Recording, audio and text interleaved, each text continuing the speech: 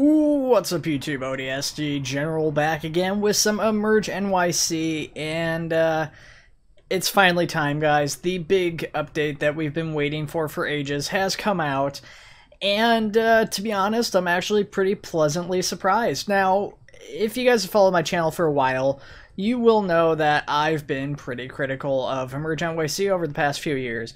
You know, I've covered the project since before the initial demo came out, you know, and I was a very early supporter of the project, and unfortunately, just for me, it didn't really live up to expectations.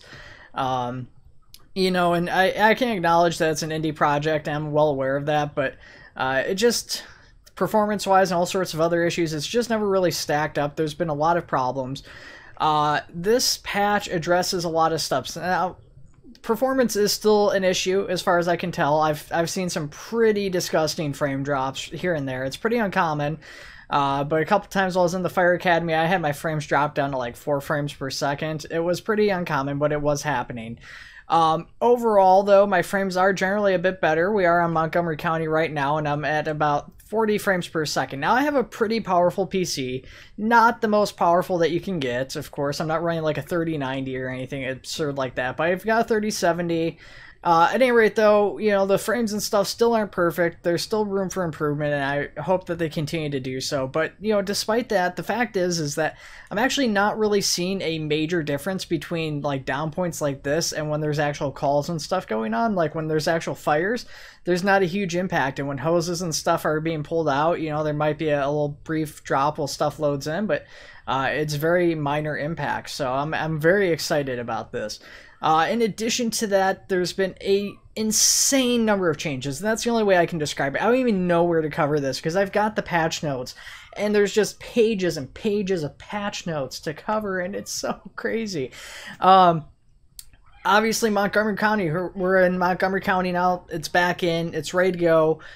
Tons of new units, wildland firefighting, new AI commands for Brooklyn and Manhattan that allows you to not only control where your units are, but what direction they park in, control deployment of the hoses through RTS mode, control deployment of the ladder, the speed of the vehicle, all sorts of stuff. Destructible buildings are in now. Like, a lot of buildings are almost fully destructible from the ground up, every little bit of wall and everything. It's very exciting.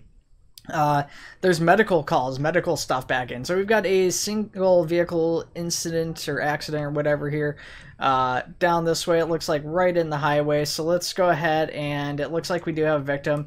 So we'll need 2 apparatus here. So let's go ahead and get a engine. I don't know what the closest engine is, so we'll just do engine 1. And then once that one's spawned in, we'll go ahead and, or we'll actually just...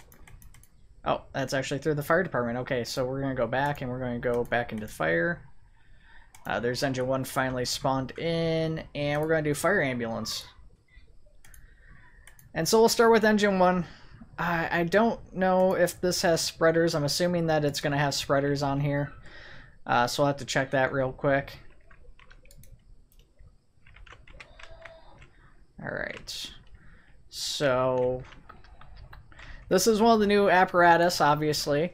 Very, very different from what we've had in the game previously. It's a white engine, which is pretty crazy as far as I'm concerned, but it's cool. I've looked close to a place that uses a white engine. I personally like that design a little bit more on those ones because it's like white and blue, and it's just, you know, it's what I've grown up with, so I'm a little bit more accustomed to it, I think.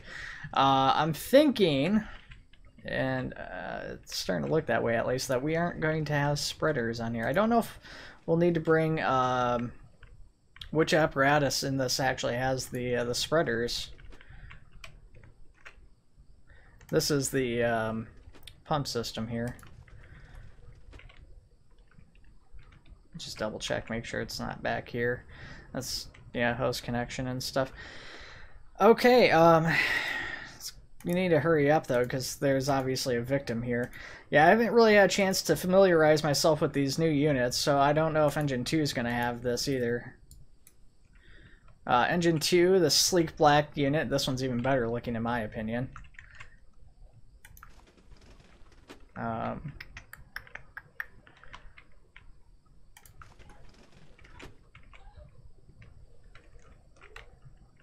Yeah, unfortunately, the first-person cameras in the station, especially these stations, is still pretty janky. They're very close quarters. You know, the first-person camera just leaves room to be desired. The third person's just a little too small of an area. I'm not seeing spreaders here on any of these, so I don't know if we're gonna have to look for a truck company. You'd think that since this is based off of more rural apparatus, we'd have spreaders on the engines. But it seems that's not the case, which is a shame because I'd love to bring that one out. That thing's cool. We got the Quint, Tanker, Chief, Brush Truck. I'm guessing it's going to be, because it's not on the others, it's got to be on the Quint, right? That's the only other thing that makes any sense.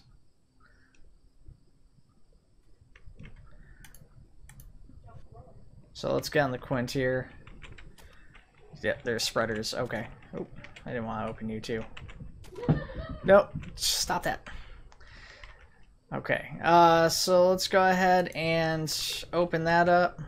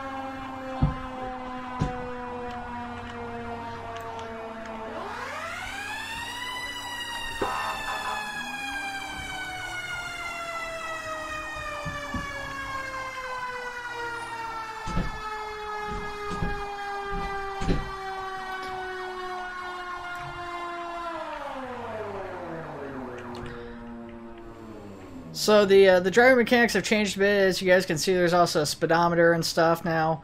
A little bit tougher to drive now, in my opinion. It's it feels like it's probably a little bit better. The engines feel a lot heavier. The vehicles do seem to stop really fast, which I don't know if that's a good or bad thing. Definitely it's taking me some getting used to as far as driving these apparatus around, especially on the tight turns and stuff that, you know, as Montgomery County, you'd think driving in the city would be a lot tougher, but finding that's not really be the case so much. I'm really bad at these. Now, I was actually practicing with the spreaders because I haven't really used them in ages on the,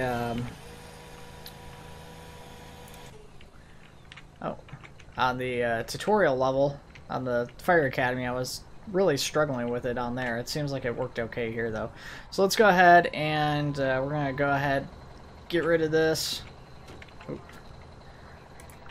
And we're gonna take a look at the victim here, get him out of the vehicle and everything.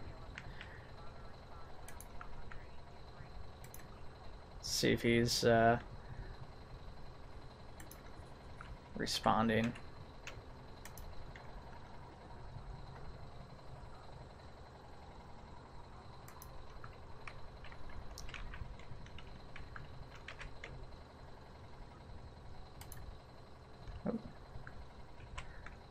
Meant to take his pulse.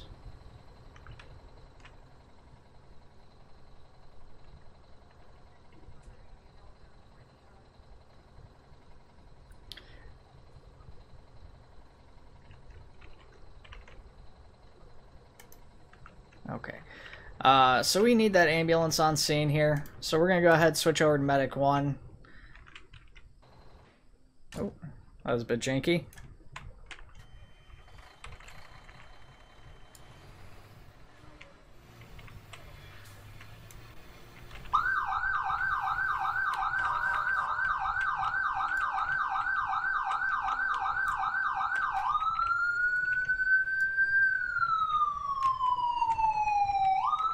it's trying to turn, it just can't.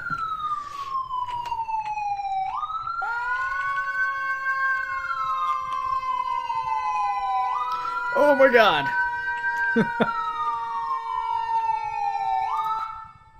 Well, that's not good.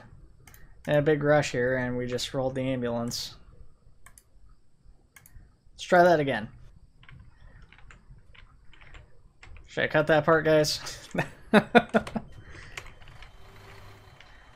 I'm probably gonna run without sirens actually this time, just so I can talk while I'm going here.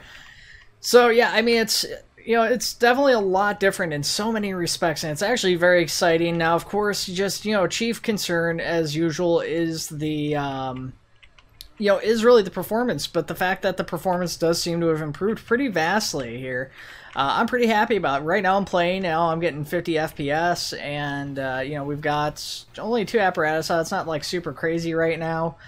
But oh my god, it's that same spot too. Just like, this is ridiculous. Oh, I accidentally despawned the ladder. It's all bad, guys. Alright, let's try this again. One last time, right? I gotta be, like, really careful going through that intersection, because I thought maybe it was something I did. I was just going too fast. I was going, I think, at least it felt like I was going a lot slower. Maybe it's because I didn't have my sirens and stuff on. I'm guessing, though, part of it's just kind of the natural way you turn on that intersection and how lightweight the ambulance is. Well, the ambulance definitely feels a lot lighter. I mean, it makes sense than the other apparatus that I've been driving. I haven't driven the brush truck or anything yet. So we gotta be careful right here. This is where it keeps getting us. Yeah, because you're going downhill and you're turning, so you're picking up speed, and it's really just begging for an accident. So unfortunately, we don't have our ladder truck, our Quint there anymore. Hopefully, that's not going to be an issue. Was it this far up? Oh, I guess it was. It felt like it was closer to like where those rocks we just passed by were. I didn't realize it was this far away. Anyways, hopefully this guy's okay here. I mean, if he's not, you know, there's not much we really could have done to get here a little bit quicker, realistically. Stop.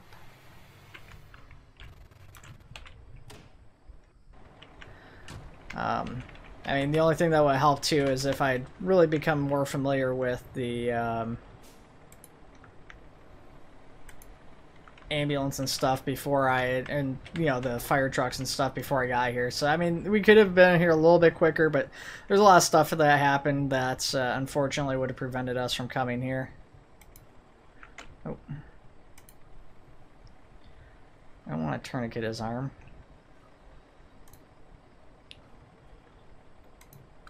Alright, let's get a collar on him.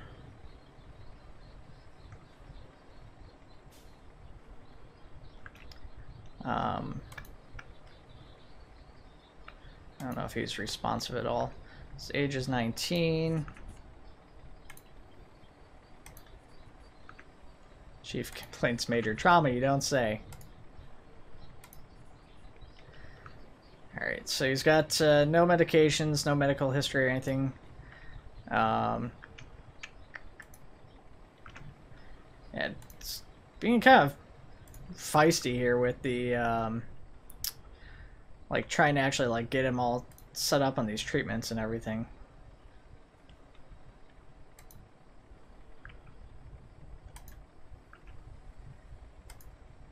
Yeah, like I accidentally just put him on. Now, yeah, I don't know how to heal him, because I know I saw, at least when Raph had done this, I don't know if it's changed. Oh, I definitely don't want to like give him random medications, which I'm pretty sure I did exactly just that just now.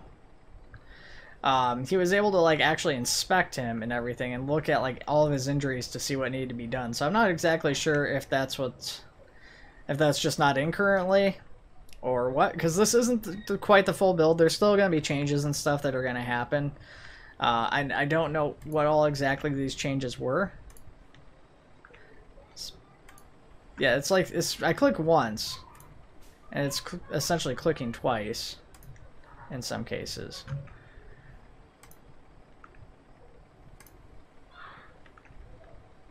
Okay, so there's nothing else there.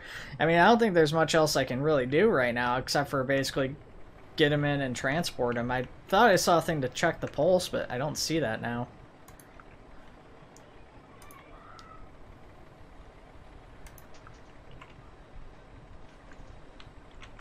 So we'll grab the stretcher, I guess, and bring it on over here and get him all set up. Run him over with it first.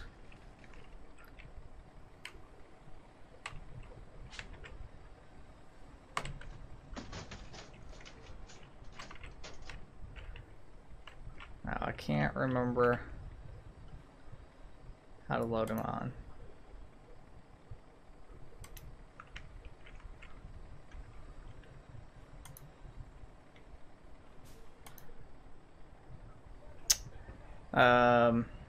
So he's 131/88, so his blood pressure is high. It's, I mean, he seems to be in pretty stable condition, not ideal, but it could be far worse. We got that. Let's get him on a backboard. There we go. Not yet. I guess maybe it's because I have the stretcher here. I'm getting more options, so maybe I should have just brought the stretcher with me, as I guess part of what it was. He's kind of spinning away from me, though.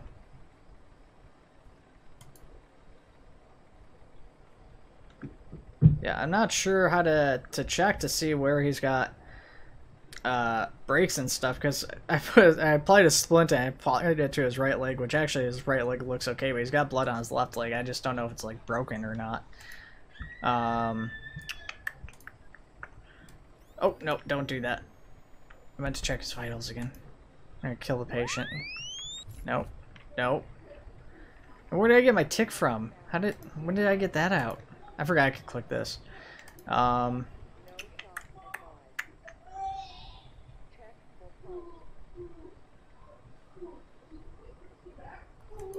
Yeah, I don't know. I can't remember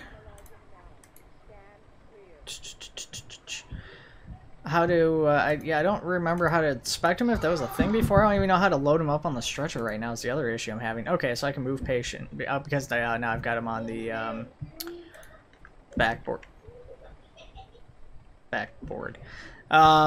Okay, yeah, if you say so. And go ahead and bring it back here, I guess. It's pretty wonky.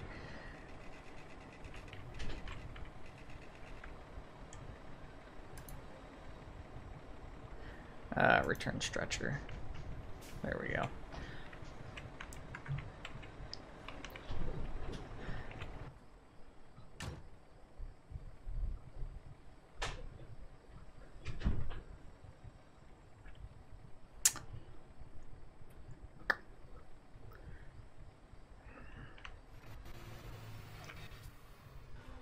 Yeah, this is gonna be a problem.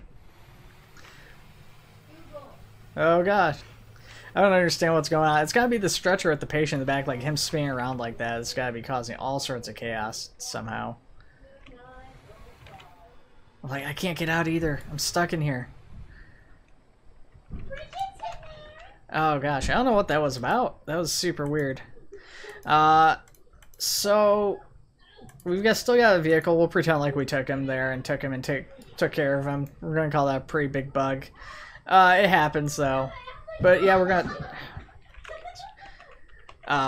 go ahead and get this tow truck and use this to transport. So we spawn in actually as a cop for the tow truck, sort of interestingly. That makes a lot of sense to me, but just because it's spawned under the police, it would be kind of cool if there was like a civilian section, I guess, maybe, possibly. Something needs to be done. Wow, he looks super duper tiny in that tow truck. I'm guessing, I don't know, the tow truck really doesn't look that big compared to other vehicles. It looks about like what you'd expect the right size for a tow truck like this, a big flatbed to be, but the cop looks so small in there. Is the cop tiny? Is it actually just a tiny cop? I don't think it's that big. Well, maybe, I don't know. Maybe it is a big tow truck. Doesn't really look like it though, not to me. Oh man. Got to turn here. Yeah, these corners are really getting me here in this this update. This thing's obviously looking like it's not completed just based on those back tires having some sort of wonky texture thing going on with them.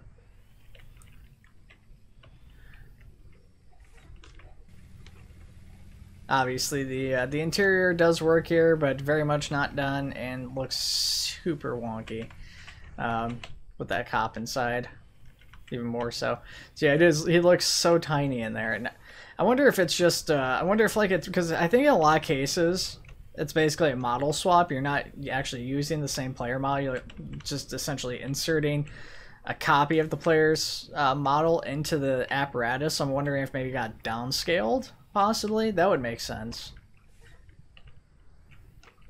Somebody like input an incorrect value for like setting it up inside the vehicle and it just put a tiny cop in there.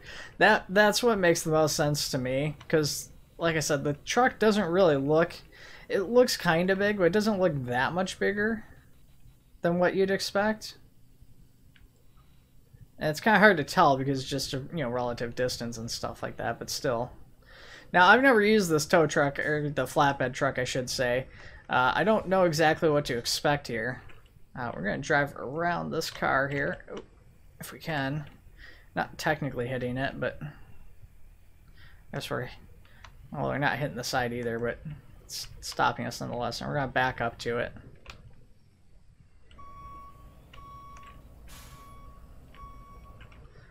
Now, personally, yeah, I would just park behind it and then just drag it on backwards. Probably would be the easiest thing. I don't know. Maybe not. If you're if it was a bigger highway, I'd say turn around or whatever and do it that way. Yeah, I don't know how to use this thing. I don't even know if this is actually functional, to be honest with you guys. I'm gonna assume it is. Worked in the demo videos, but obviously there's changes and stuff that have happened since then. It looks like these are the controls. I'm not seeing anything pop up. Do I get anything on the car? Tow car. Oh, perfect. Yep, the car's right there. It's just control menu thing on the car as of right now, at least. Maybe that'll change later on. At any rate, let's go ahead and take the car away. I'm not sure where we would want to take this car here. Oh. Keep clicking off the screen on accident. So one thing I hate is EmergeNYC's UI makes it super duper easy to click off screen unintentionally, because it's like it's set to full screen even, and you can still click outside the screen. That it still lets the mouse go like outside the screen and interact with stuff off the screen because it's full screen borderless or whatever, which can be kind of nice. But the fact of like how easily it is, or just during like the course of like normal gameplay, if you because you have to click Alt to activate your mouse. I don't know. Is anybody else who's played EmergeNYC? I want to know, is that just a me thing, or have a lot of you guys out there accidentally like clicked outside like onto like a second monitor, or if you guys have a third monitor? Oh my gosh, I don't think I'll be able to make this here. This is such a steep hill. I lost all my speed when I bumped that. We're going down. This is so tough, this terrain, because it's not really designed for vehicles this big, I'm guessing, but it's so, like, it's super steep and everything, and these vehicles are, like, really long, so it makes these tight turns and stuff really tricky. You lose all your momentum going up the hill. I mean, obviously, we've already seen today how dangerous going down the hill is. Going up's a lot tougher. It's less dangerous, arguably, but a lot tougher. And we're gonna just blow by these guys here. Obviously, legally, we shouldn't be doing this because we're a tow truck, not an emergency vehicle. No blowing by these people. Oh, off the road. The floating road. Help! I've fallen and I can't get up. Alright, I don't know if there's any coming back from this. Yeah, see... Oh yeah, it's definitely downscaling him. Looking at him compare... I didn't even really pay too much attention when I went to get the car because I was focusing on the car. But now I'm actually, like, looking at it. and paying attention to like how big he is next to that door, it's definitely downscaling him. There's no way it's not.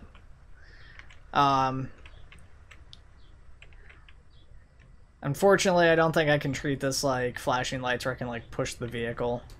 I'm pretty sure that thing's just stuck.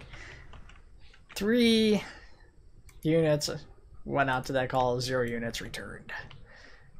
Intact. Technically, I accidentally closed the quintet. That one would have probably made it back intact and fine, but hey, it's fine. So how much time are we at? Because I've wasted a lot of time. It's already 26 minutes. Okay. So we'll probably call this a video here, guys. It's not the greatest video, but this is the first call. It was a car accident. As you guys can see, performance-wise, it's much smoother. There's new calls and medical stuff's back. I really didn't know. Part of it was just me not knowing what I was doing because I haven't really had an opportunity to fully check out or play this this development build yet. And then part of it's just the fact that EmergeNYC is still a buggy game. It's still in development, and it still has a lot of fixes that need to happen.